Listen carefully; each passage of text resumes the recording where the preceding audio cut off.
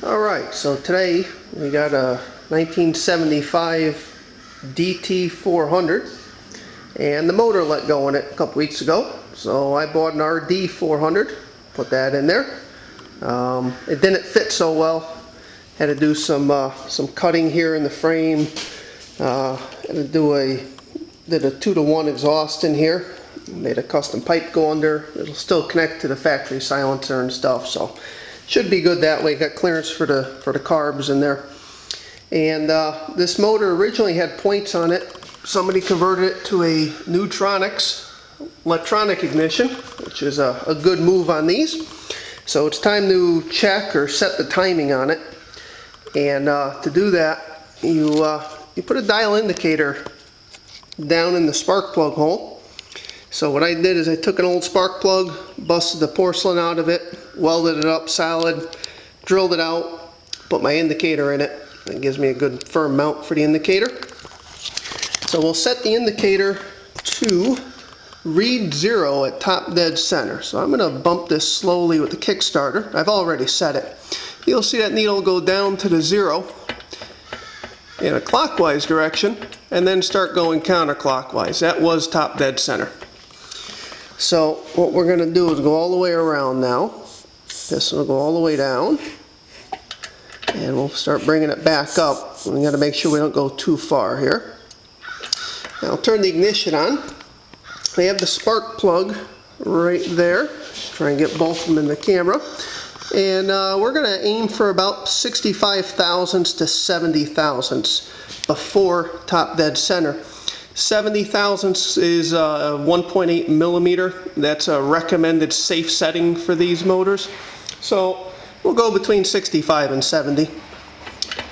So I'll just keep bumping this, and as it gets close, you should see that spark plug snap.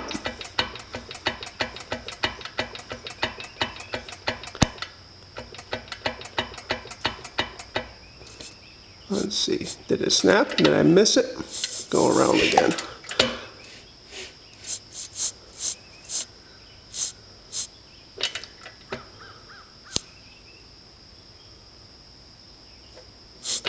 Missed it that time too.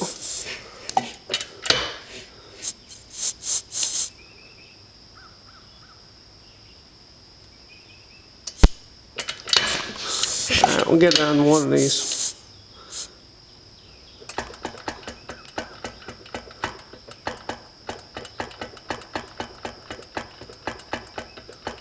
Okay, there was our spark right there, and we are at we're going to read it backwards, so we're actually reading the smaller numbers on the inside. And it looks like we are at 66 thousandths before top dead center. So I'm going to leave that. And I'm going to lock that in. That's going to be good. That'll put me at just under 1.8 millimeter before top dead center. And I'll just take a little video here of where we make our adjustment. So there's two optical pickups in here. This one's for the right cylinder, this one's for the left cylinder. So you can see the previous person had this motor set at somewhere around, I think it was 2.5, doing the math in my head here. Yeah, about 2.5 millimeter before top dead center. And sure enough, when I got it, the top end was shot on it. So it might have been from the timing, might have been from some other tuning they have done to it.